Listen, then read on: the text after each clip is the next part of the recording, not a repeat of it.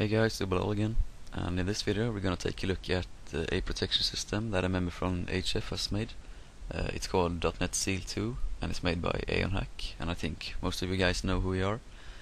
But yeah, let's open the application and see what it does when we first open it. Alright, so we see it opens a .NET Seal form here, and there's nothing really we can do to get past it. It just opens automatically right when you start the application, and we don't know the information to log in here, so there's nothing we can do here. So we're gonna open WinDbg and try to get in another way here. So just copy the path of the application and let's open it up in here. What we're gonna do as usual, put a breakpoint on MS-core WKS, press G and load the SOS extension. Okay, but now that this is done, I need to tell you that as you saw the application, I'm just gonna open here again. When you open it, it automatically loads this as the first method. There's nothing you can do to breakpoint it before. So there's no message box or anything, so there's not much we can do using the tutorial I showed in the first video. So we need to breakpoint before the application loads, and we can do this by putting a breakpoint on MS-core JIT. So now we see we have a breakpoint here on MS-core JIT to DLL.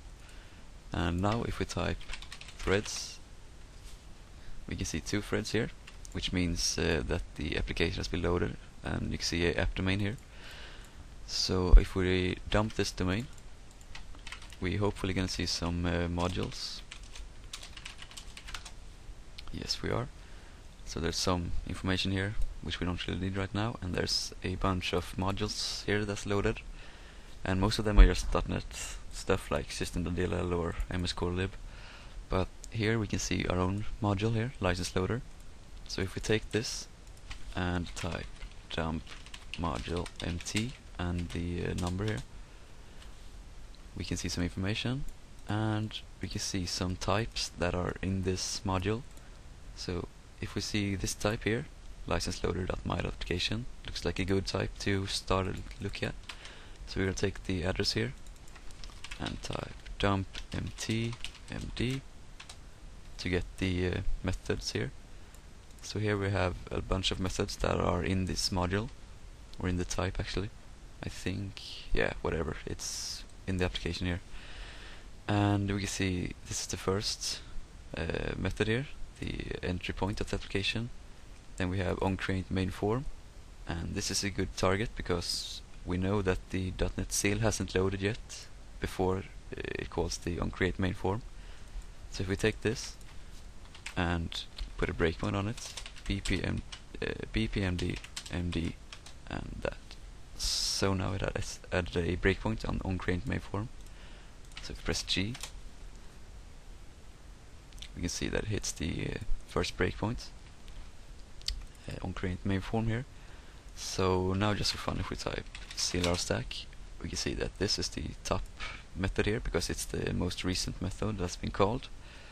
But we're gonna go back and dump the module again here, right here. And if we do this, we can see some more types here because more stuff in the assembly has been loaded now. So if we do the same procedure again, but with the license loader.form1, so dump mt md, we see a lot of methods here, and basically all of these methods above here are just .NET stuff to load up a form, so we don't need to look at this. But here we can see some more interesting stuff, and we see here's basically just a bunch of properties methods, set and get.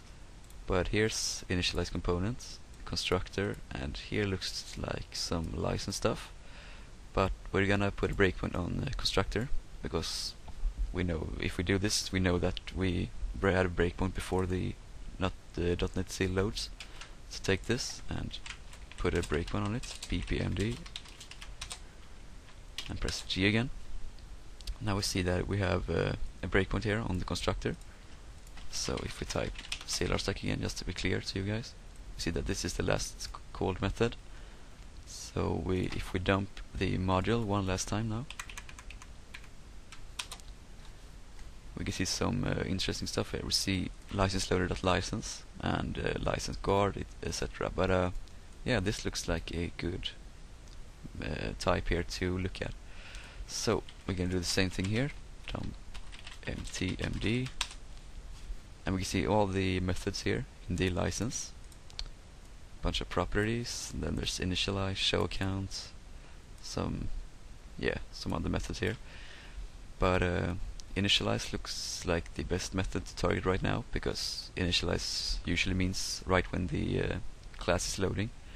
So it should be either in the constructor or the initialize, but we're going to take a look at the initialize because I've taken a look at this before and I know it's in here. So take the method description here, type IP to MD.